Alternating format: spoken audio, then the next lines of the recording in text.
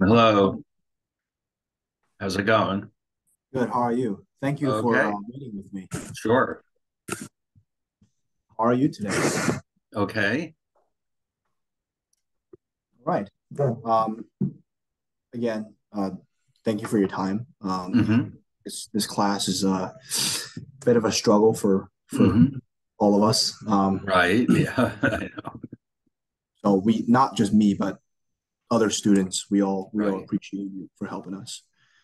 I'm in the library in a room, so I can tell. we're by ourselves. Hmm. Good old times.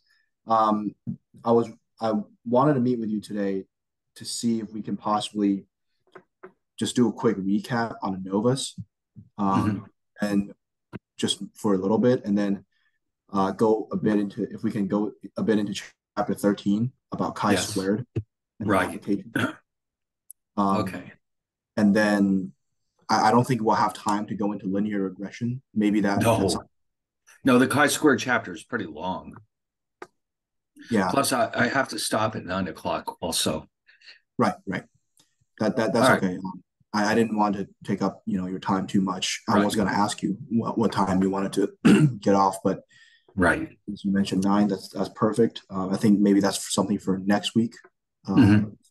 Linear Oh, regression. definitely. Yeah, because the chi-square, how far have we gotten into the chi-square? Well, we didn't really talk about the chi-squared last time, at least not when I was there. Hmm. So, but our class finished the chi-square entirely. Oh my I God. Yeah, I like within 2 days. So, 2 days. So pretty much 2 days. So two very fast. Wow. I know, so I know some of it. If you reference things to me, I'll understand, but I just don't really understand the general structure and what the purpose is I see. for chi-squared. Well, the thing about chi-square is that, I mean, chi-square itself is just a probability distribution, but it's just that it can be used for a lot of different applications. All of the ones in this book would be involving different tests of hypotheses, but they're pretty different from each other. And like up to this point we've been focusing on means and proportions, but with chi-square you can expand into other areas, like for example, you can suddenly test the hypothesis about a population's variance, which we couldn't do before, and you can test about whether or not two populations are independent of each other, and whether or not a population follows a specific probability distribution like the normal. So each time, what's different about each one is the test statistic, the way it's constructed. And that's really where all the time goes in those tests, is the test statistic. And I don't know if your class is using the calculators for that or not, because there's a lot of nice shortcuts in here for the chi-square distribution. Um, he hasn't taught us anything regarding calculators. He did on Excel, but we'll never do the Excel on the exam, which I don't understand the purpose of. Unfortunately, I Yeah, don't have my calculator with me today, but I will write down the steps the steps. so I Okay. can go try them out later after I All finish right. this call with you. I rushed from what I was doing before to Yeah. here.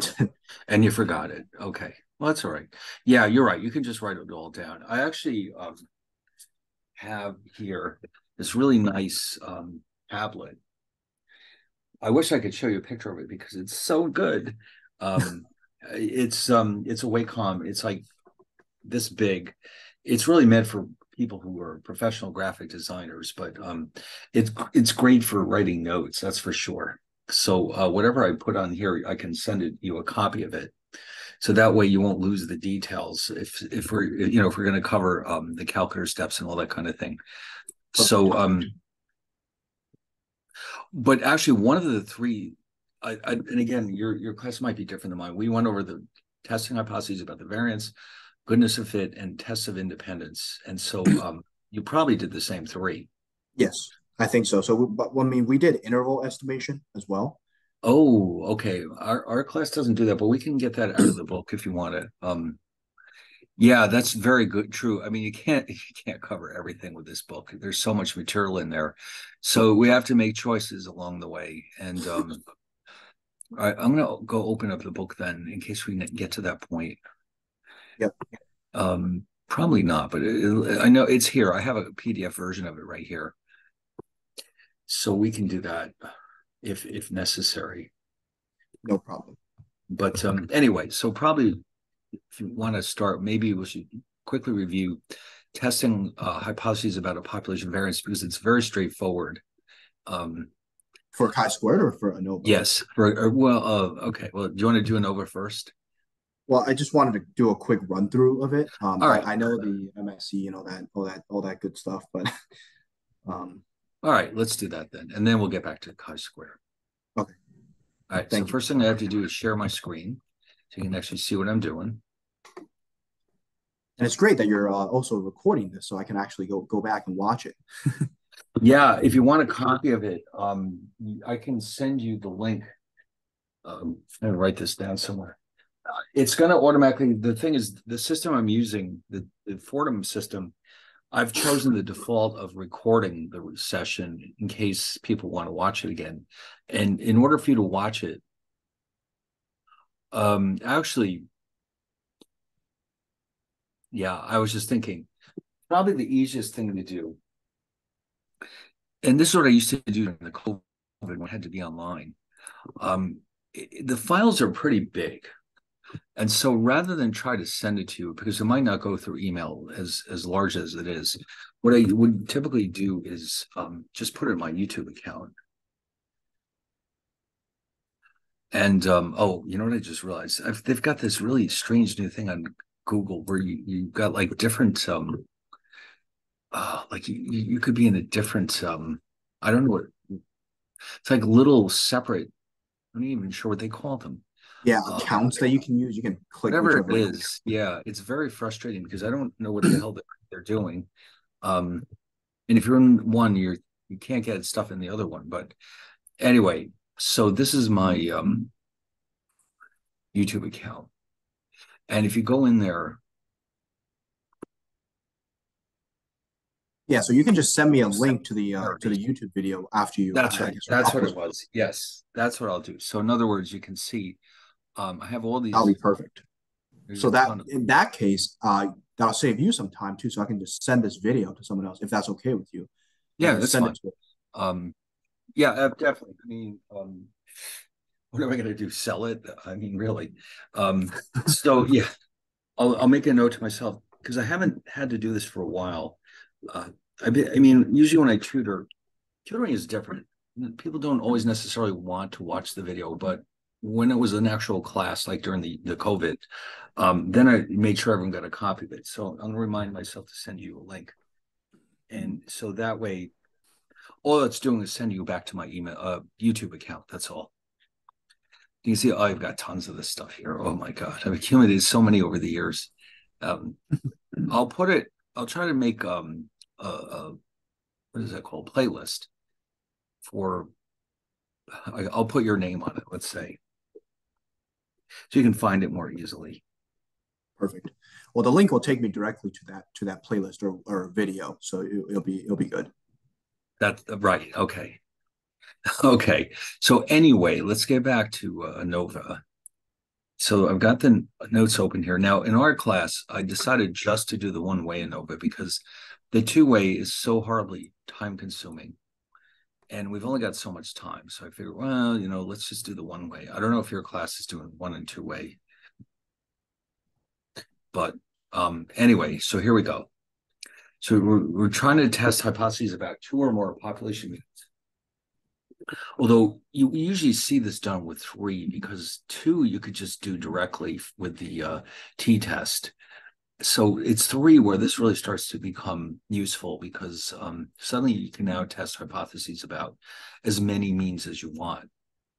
And so what separates one way from 2 ways, how many different factors are being tested? In other words, like if I want to know if,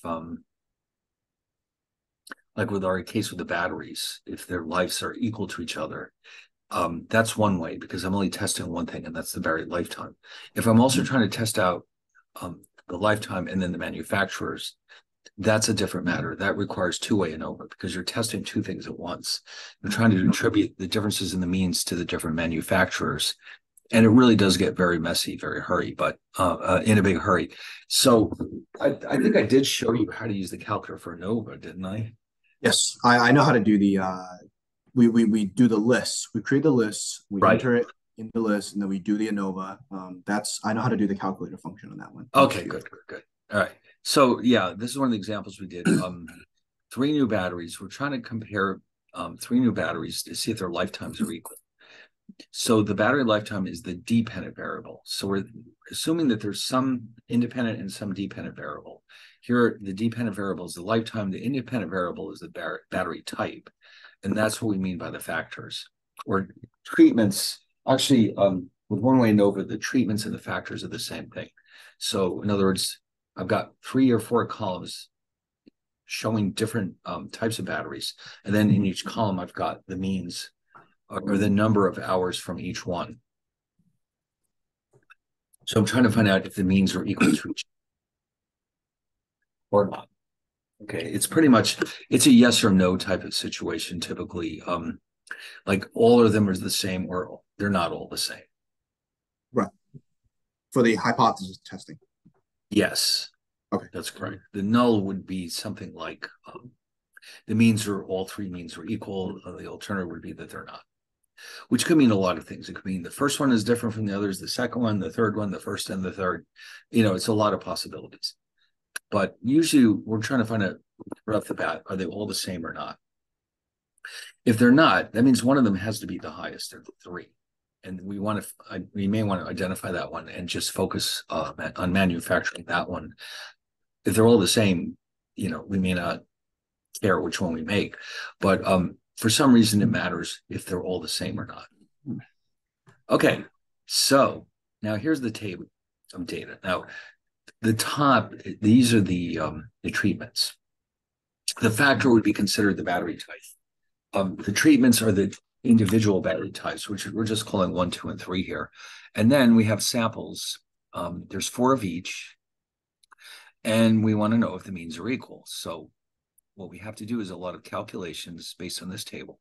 And the notation that we'll use is where for each of these subscripts, the first one is the row and the second one is the column. So you can see, for example, this one is 3, 2, because it is the third row and the second column. Okay, so that's standard matrix notation anyway. So we need to know, first things first, what is the mean of each column? Right, because that's going to give us some useful insights into whether or not the means are equal. Now you can see they're not equal. The question is whether or not the differences are enough to justify rejecting the null hypothesis. If that's all there was to it, this would be a breeze. Okay, now in spite of the scary notation, all you're doing is adding these up and dividing by the sample or the number in that column. So the first one is 9.2 over 4, 7.4 over 4, and finally 8.6 over 4. And by the way, these columns don't have to have the same number of observations. In fact, some of the examples we did on the board the other day, some of them did not. So it's very flexible in that sense. Anyway, now another thing we need to look at, we have to calculate this overall or grand mean.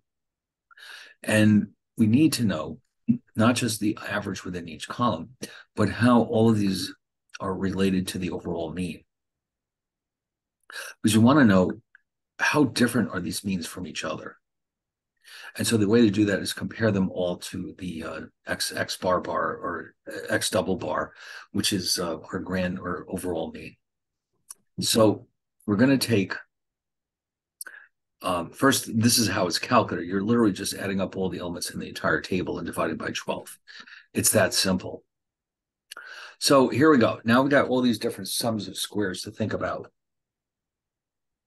The treatment sum of squares, given that the columns are treatments, that means that the treatment sums of squares is derived by taking the average of each column or treatment minus the overall mean squared. And then what we have to do is for nj, we have the number of elements, or the number of treatments. Because if you notice the index is j, it runs from 1 to t. So the number of treatments is multiplied by this number to come up with the sum of the treatment Some some of the square treatments is what it's called. And that's used for finding out the relationship in between these Between, that's right. It's often referred to as the between sum of squares in some books. The column differences are often called the within sum of squares, and this book calls it the error sum of squares. In other words, we're trying to find out how much different these elements are within the same column from the column mean. So like from here to here, how different are these from the 2.3? How different are these from the 1.85? And how different are these from 2.15? So what they're really looking for is evidence that the differences between the columns are significantly different than the variation within each column. There's a graph in the book. It's kind of helpful. I don't know. Let's just stick with this. But so for this one, you see what we have to do. For the first column, we're basically running through the entire column and comparing each element with the mean of that column only. Okay. And then we do the same thing for column 2 and for column 3, and then we add them up. And so this is the within sum of squares. The other one, the treatment sum of squares, is the between sum of squares. So the F statistic that we're using to test our hypothesis is the ratio of the average treatment sum of squares over the average error sum of squares, or in other words, essentially you're thinking about the average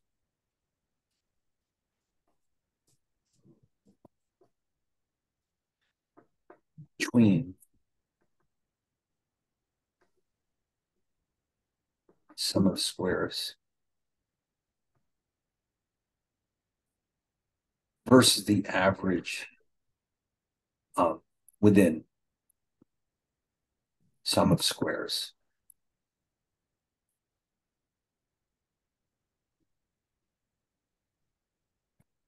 So basically the logic is that if the variance is very different between the columns, then it's not likely that the means are equal. So this, and now the F statistic is required because we're taking the ratio of these two sums of squares. And so that here you can see it gave us a test statistic of 1.24, which is quite small. And that's because you can see by looking at the data, I mean, realistically, the variances look pretty similar to each other. These are all fairly close. There's the whole range of possible values. Here's 1.3. This one, it's a little smaller than that, but there's not that much difference between them. So anyway, this is the test statistic. The critical values come from, obviously, the F distribution. There's actually only one. Okay, F, because the way F is constructed, we can only look into the right tail for our critical values. And these are the numerator and denominator degrees of freedom.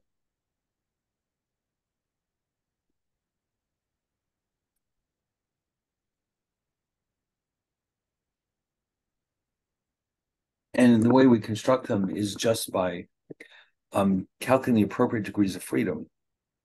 The numerator refers to the treatments because of the way the numerator is constructed.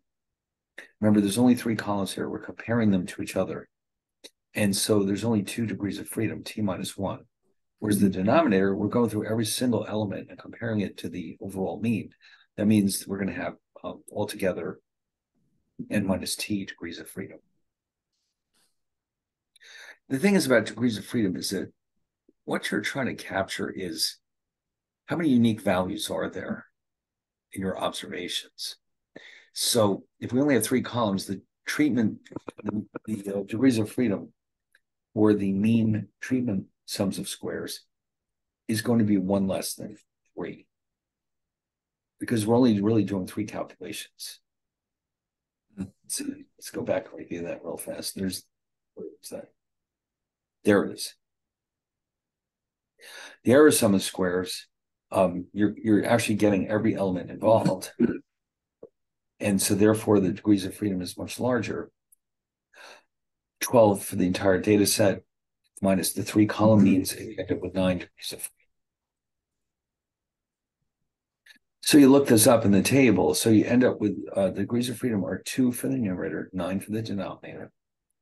And we're assuming alpha is 0.05.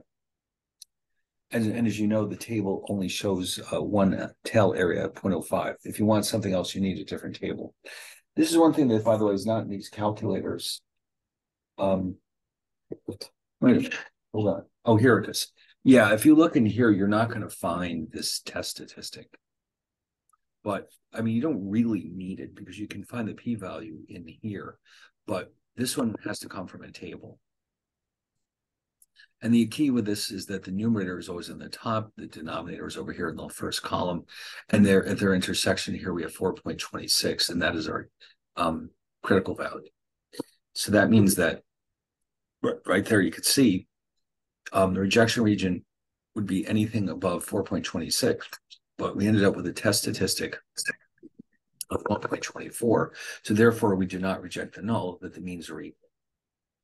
So even though they're not identical to each other, for all practical purposes, the differences in the means are not large enough to conclude that they're different. So yeah, now this is the official from the book way of calculating these numbers. And you can see it's pretty terrifying looking. But, you know, once you do it by hand, you'll say, oh, you know, that's not so bad. Because you start to realize, what exactly are we doing? Oh, well, you know, we know what we're doing just by looking at the steps we took. And that's going to lead us to our results. Now, the calculator itself, if you want to get all this done directly with the calculator, you do need to put the 3 columns into your lists. And then it's easy because you just go to the stat tests, H and ANOVA, type in the 3 lists that you put your data in, and then it basically gives you everything you want. You've got the F statistic, you've got the p-value. These are the treatment. By the way, here they're calling it a factor. We're calling it treatment. Treatment sums of squares. It means the same thing. This is the within. Sorry, between. This is within the error. And then so we end up with all these different sums of squares. I'm not quite sure what this is, but they put it in there. I think that's only there if you're doing 2-way ANOVA. But anyway, all of this is used to put together the F statistic. Well, they've done that for us. They've also kindly showed us the p-value. And so if you have the p-value, you might as well just use that and compare it to your alpha to see if you should reject the null or not. There's, of course, as you know, if the p-value is greater than alpha, you do not reject. And so again, that means that we cannot reject the null, that all 3 battery mean lifetimes are equal. So anyway, that was all 1-way ANOVA. Now, and since we didn't do anything else, I don't have any more notes for this. But if you need them, they're in the book, which this is the book. And, oh, that's the wrong chapter. It does have a couple of other applications. For example, I don't know if you've done this in your class, the so-called randomized block experiment design. Yes, we did. Where there's some pattern to the way the data are organized, where you're trying to find out essentially 2 things at once. Not just that the means are different between the columns, but if there's some impact on the rows on the means. So like here, if they're trying to test something here about distances and whether a sign can be read or not. And so what they're trying to do is make sure that the first row is all yeses. M is, oh, these, wait a minute. Oh, these are ages. Huh. So they're trying to find out if these traffic signs can be read at night. I guess they come up with some visibility measure. And so we got the 4 signs, but then we also have 3 age groups. So this is done on purpose because normally it's just a random jumble of data. So there's no rhyme or reason to it. It's organized by treatment but the rows are not in any particular sequence. So here they've actually added that extra factor, and just to find out if they're not only equal to each other, but equal within each of these age groups. So there's an extra factor in there, the block factor. And let's see, oh my God, look how much messier it gets, because there's an extra round of sums of squares in here that you have to take into account, the block sums of squares. And so you've got, oh my God. But that would be just to find out if there's any effect of the blocks on our results. The ultimate, I mean, the goal to find out if the means are equal to each other still is the same. But yeah, so we did do the blocking sums of squares in our class. Okay. Wow. Well, what's the main difference between these? I mean, oh yeah, like imagine if with my battery example, I made sure, or how about this? I'm the manufacturer of these batteries, but I have several factories scattered around the country. So if within my table, let's just say that I didn't just have a random selection of batteries of each type. God, oh, here it is. So you see where it says battery one. What if instead it said factory one or something like that? Factory two. So what you're adding another variable in there. Yes, exactly. So that way I can find out two things at once. Are the battery means equal, or the means at each factory equal to each other? So it may be that for some factories, the means are equal, and in other factories, they're not. And I want to know that, because maybe that tells me that something's not right with the manufacturing process. So there's that extra piece of information that I can take out of this if I organize the data according to rows as well as columns. Now, as far as this calculator goes, I don't think it is able to do that, the blocking stuff. I think you can only do this simple one-way ANOVA process. But from what I understand, Excel can do all three of them. In other words, yeah, blocking. We did that in Excel, but I don't know how. I am not sure if he's going to test us on it. He probably will, knowing it's him. Yeah. So there's only basically just one extra step in there, right? Yes, that's right. The data has to be organized properly. It means there's an extra round, an extra set of sums of squares that you need to take into account too. But it also means you have two things that you can test simultaneously. If you notice, like here, when we're looking at the chart, it had two different F statistics. Those are used to test two different hypotheses. Or in my example, the battery means equal, and or the factories means equal to each other. If that information is important. If it's not, then you would just have a random jumble of battery type 1, 2, 3, and 4, regardless of what factory it comes from. Okay, so like I said, I decided that we didn't have time for this, so it's not in here in these notes. Which, by the way, that reminds me. If you want to copy these slides, I can send them to you. That'll be great. Yeah. Because as you can see, I write them myself. I know every textbook has its own slides that you can use that come with the book, but I find them that, I don't know, I'd just rather do it myself. You know what I mean? I think I can explain it a little more straightforwardly, and also I can make up my own examples, which, the slides for the book, I'm sure they're fine, but you don't have a whole lot of flexibility. Well, the students love the way you do that. So good. I get a lot of feedback, maybe more feedback than you get from the reviews. Yeah, I don't really know. The thing is, I really don't get a whole lot of feedback. I just hope that everything's okay, unless somebody says, "Oh, I'm really stuck," or "I can't do this." I figure everything's okay, and that's the last I hear about it. Yeah, no, students love it when love your slides. I mean, they're a big they're a big thing that they're almost called a hack for our class. That's what Right. they're considered in our class. Wow. Yeah. Okay, that's good. Um, People ask us before the exam, did you get Dr. Anderson's cheat sheet? And they're referring to the slides. yeah, yeah. Well, okay, that's pretty cool. So Yeah, hopefully that made your day a little bit better. it did. I feel like, the whole point is to make them helpful. And if they are helpful, people wouldn't say things like that unless they were helpful. So that's good to People know. do go out of their way to say it. So yeah, it's nice. I think we can move on to the Yeah, high let's go on to school. Chi-Square. You know what? For the randomized I block really design. don't think ANOVA is quite as helpful in finance and economics as Chi-Square is. It's Oh, really really? meant for disciplines where you can carry out experiments, like in biology, agriculture, psychology. It's not quite as useful for our purposes, I don't think. Chi-Square has a lot of interesting things that it can do.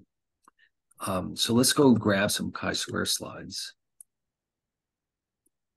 So we'll start with a quick look at the testing of hypotheses about the population variance.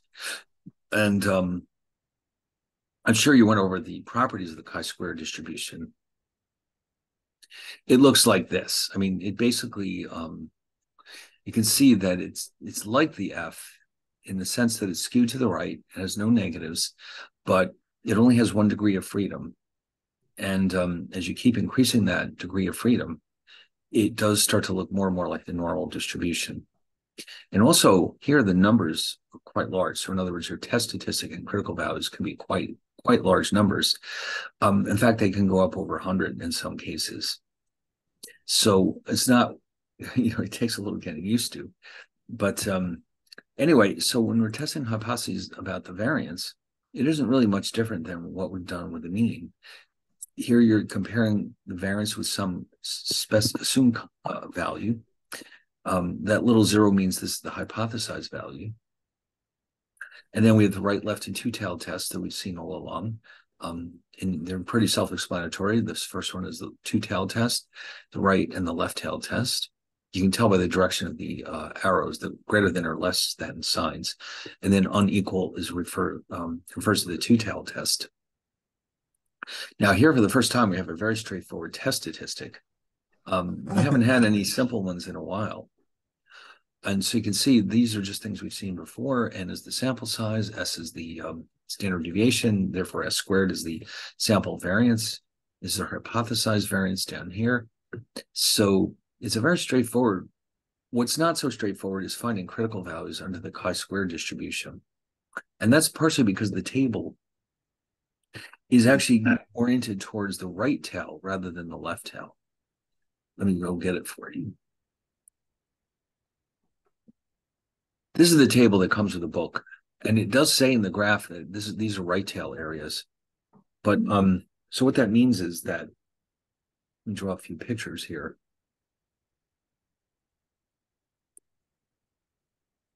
Let's say you've got alpha is 0.05.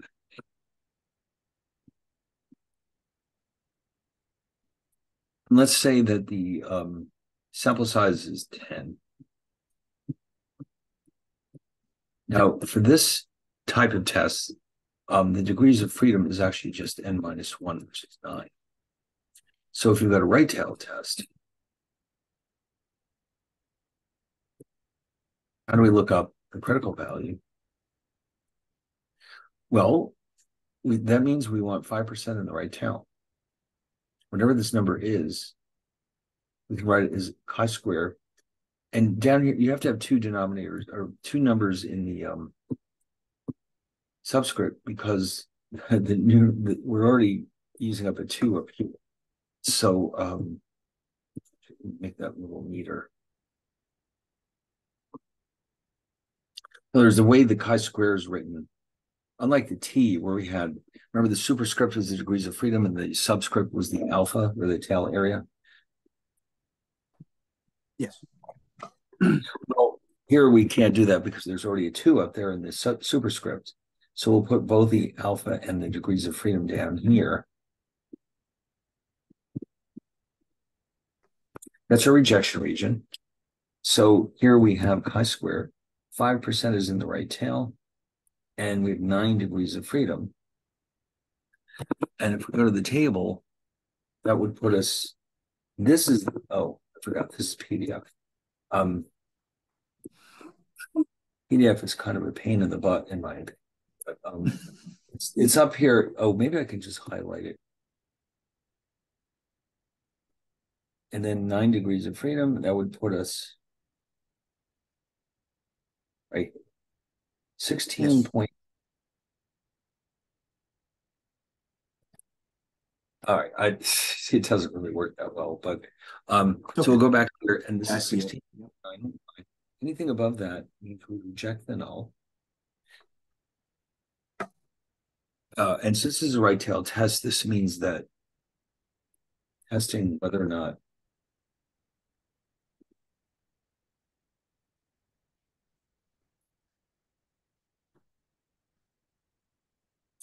whether or not the variance is greater than that constantly specified.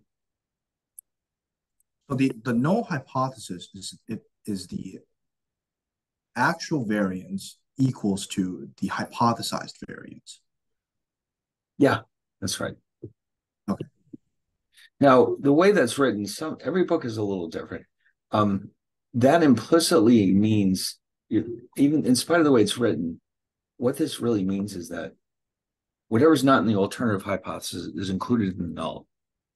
Okay, I just find it's easier to write it as equals every time. Some books would actually do something like this to remind you that it includes everything that's not in the alternative, because the two of them, they both have to account for every possibility. In other words, one or the other has to be true at all times. There isn't anything else that could be true. So think of them as essentially, I guess, complements of each other. And then, of course, the left tail test.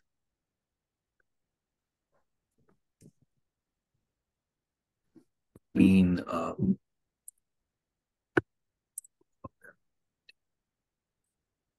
have to be a little careful of this thing because it's kind of weird if I try to draw someplace after the cursor, it can get broken up and split up, and so I have to keep my eye on that.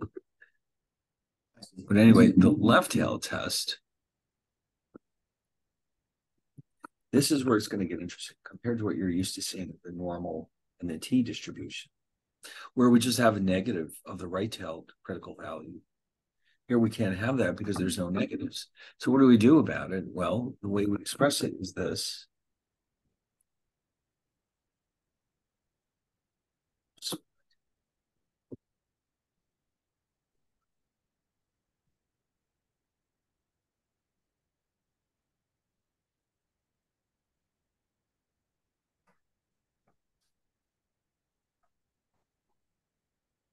So then we're looking at here. But the thing is now, if alpha is 0.05 and is 10, so the degrees of freedom is 9.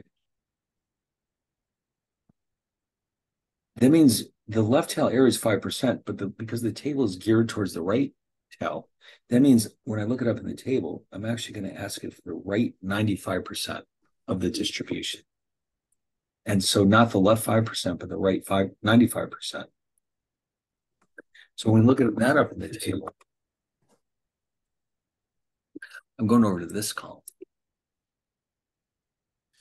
That's going to be if it's a right-tailed, then the area, I guess the way to remember it is this: if it's right-tailed, then the area is a little small. It's very small. That's right. Yes. To a left-tailed, then the area is huge. So we have to kind of include that whole entire area. So it's going to be a big number. So that the opposite number of alpha. Right.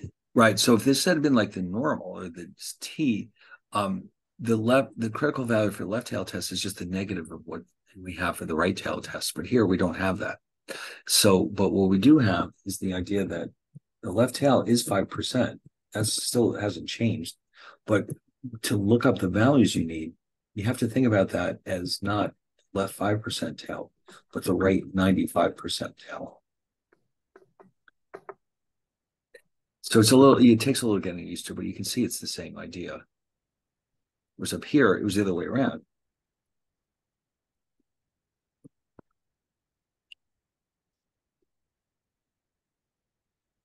And this will be written more formally as chi-square 1 minus alpha df.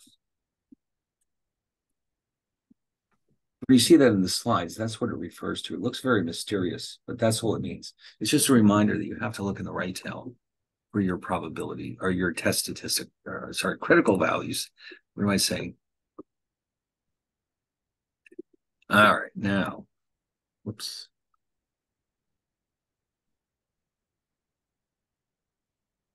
I see what you're talking about with the cursor now. Yeah, I have to keep my eyes open on that because there's something about these tablets. You got to be careful with the spacing. The cursor is here, so I can write up here. But if I try to write down here, then it'll keep following the cursor, unless maybe I'm not using it right. Okay. But anyway, then what about the two-tailed test?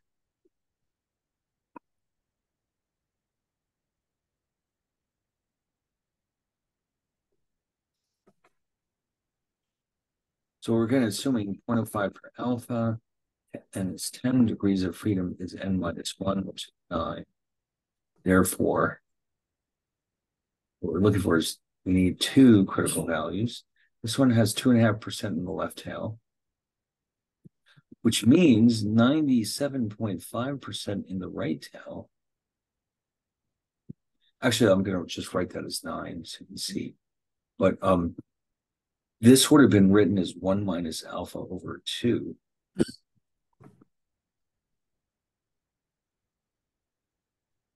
This would have been written as alpha over 2 when we look these up, or they're listed in the slides. So we can look these up in the table. So for the 9 degrees of freedom, 0.975 is here at 2.7. This one is 19.023.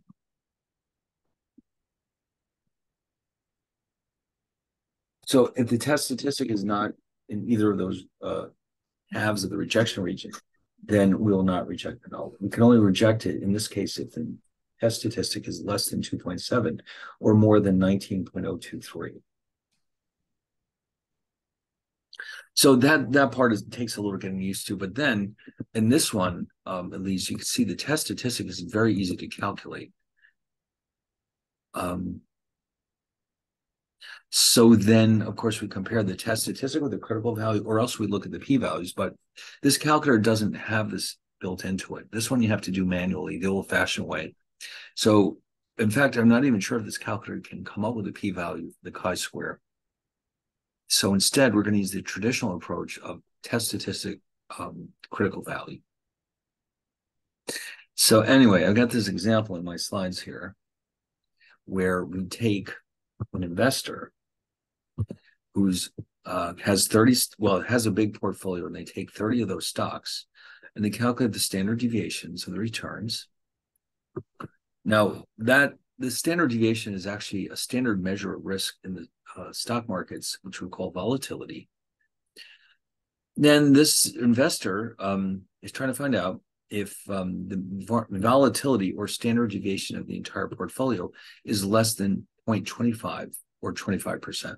Because if so, he may want to change the composition of the portfolio. Maybe he thinks that's too conservative, let's say. Okay. So, some investors are more worried about risk than others. There we go. Cool.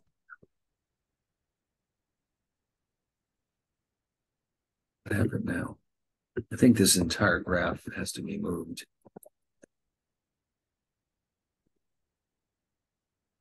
And sometimes it goes willingly and sometimes it doesn't. You see what I mean? So it's kind of a pain. There we go. Yeah.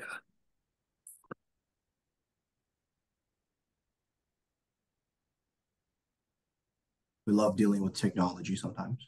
Yeah, no, but it can be such a headache too. Yeah, it gives us a lot, but it can really be a pain in the butt too. But all right.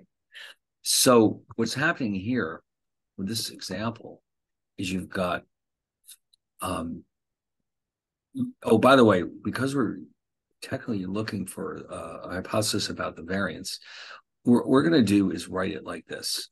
Instead of writing it as 0.25 for the standard deviation, we're going to square that and write it as 0.0625 for the variance.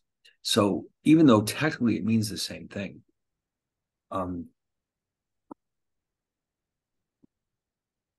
if you were to let's fix that, write it like this, you would not be wrong. It's just that, technically we're trying to find test hypotheses about the variance. So what I've done is I've rewritten it as sigma squared. If you square this, you'll get 0.0625. So our null is that the variance is 0.0625 among these stocks.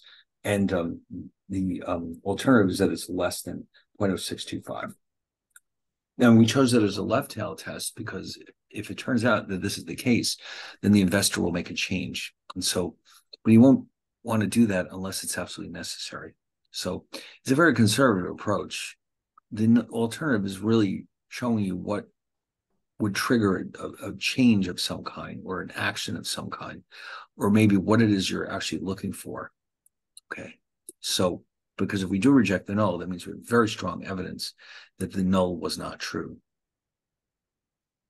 So anyway, then, all right, here we go. So here's what you're doing.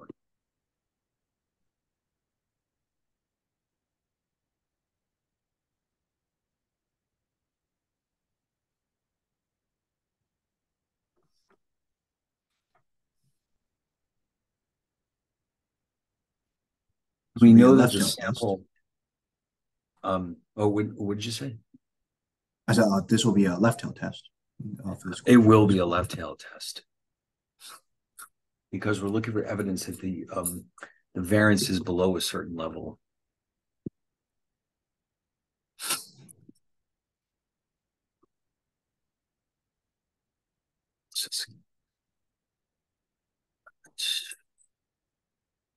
All right, now we're ready. So the sample turned out to be sample standard deviation was 0.23.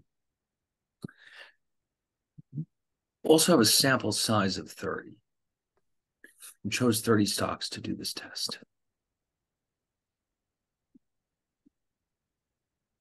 So we're going to assume, as is so often the case, that alpha is 0.05. That's a pretty common choice. So then we want to go over the test or calculate the test statistic.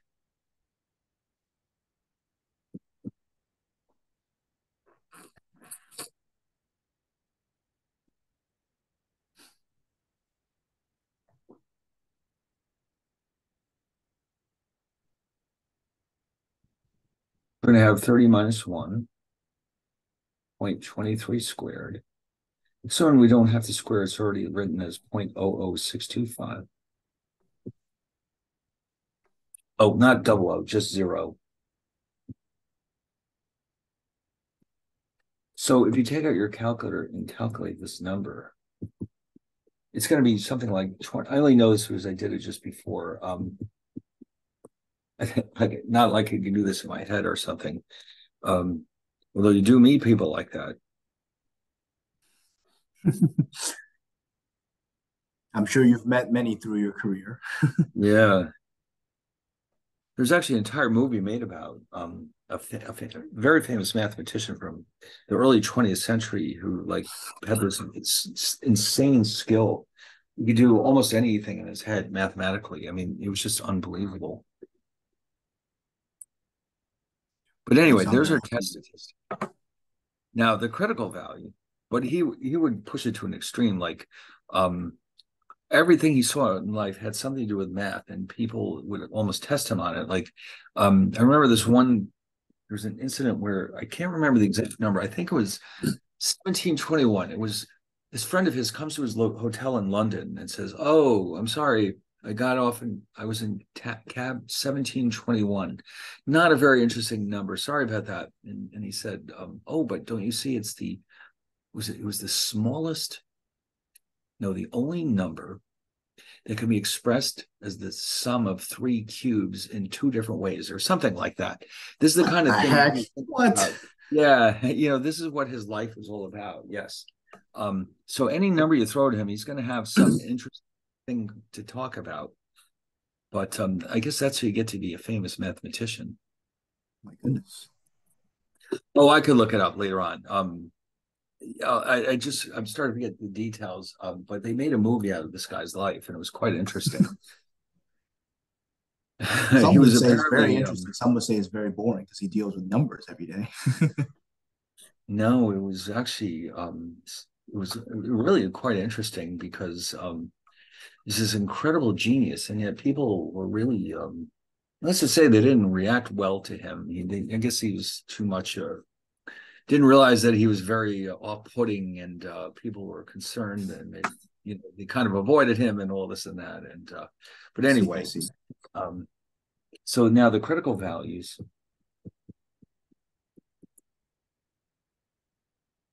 There's only one. This is a left-hand test. Remember how this works. 1 minus alpha.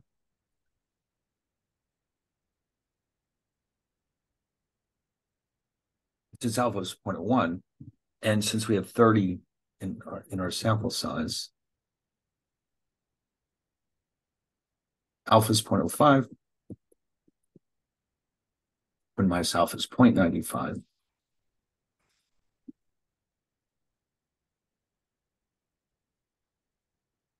So we need to find the value where we have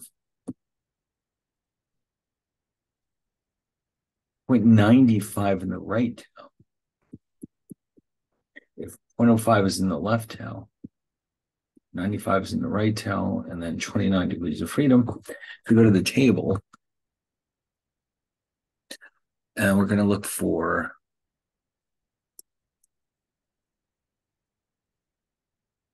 there 17.708.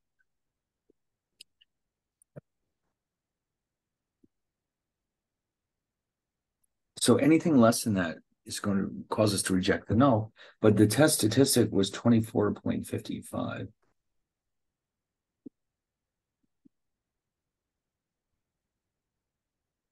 So therefore, we do not reject the null.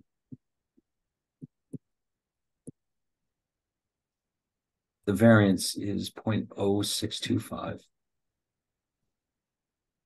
And that means that the investor does not have to make any changes.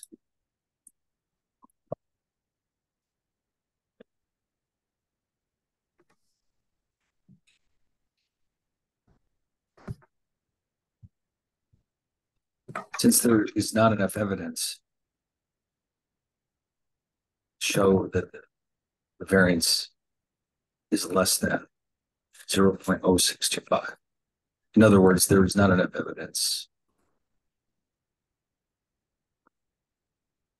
to show that the standard deviation is less than 0.21, which is what he was really concerned about. He's not there's not that much volatility for him to make a change. Right. In other words, he's in the zone that he wants to be in, given the amount of risk that he's willing to take on. You would think that, people would say less risk is better, but the reason why that's not the case is because in the financial markets, for the most part, the riskiest stocks are the ones that have the highest average rates of return. So if you're trying to be fairly aggressive with your investments, you don't want stocks that are too safe, because then you'll never get your higher rate of return. Especially if you're like a day trader or something, you want the volatility to be high. Yeah, so that way, as soon as your stock goes up a certain level, you just get out of it. Right. Yeah, day trading, a lot. That used to be a big thing there's a lot of companies trying to promote software for people to be day traders. And then I guess when it turned out that that wasn't such an easy thing to do, that was the end of that. Yeah, there used to be ads on TV all the time, like, oh my God, just day trade and you'll be rich and all this and that. It's definitely not, because it's just No. like gambling if you don't know what you're doing, because you're actually playing with Yeah. real money. Yeah. See, the problem is that the, even if you're doing well, all the transaction costs could suck up all of your profits. And just one or two bad trades and you're really in trouble. So it's just not that simple. And usually investments is the kind of thing you should think of as a long-term activity. You're looking at years and years and years and even decades, not like, did the price go up 5 minutes ago and maybe I better sell the stock. So anyway, this is a classic example of a test of the variance. And so what's going to happen is the next thing is the goodness of fit, which is messier, because what you actually have to do is calculate probabilities from, let's say, the Poisson or the normal distribution, and then compare them to the ones you actually have in your sample, and then run the test. So but once we get to that point, I can show you how to speed it up a bit by putting results in this calculator, and it will take care of that test statistic, which is actually quite messy. So we're getting into the last couple of topics in this chapter. The calculator can give us a lot of help. Okay, right, for this one, not so much. It doesn't have really anything that we need, but that will change very quickly. So anyway, but at least now we know how to do this. Right. So on my schedule,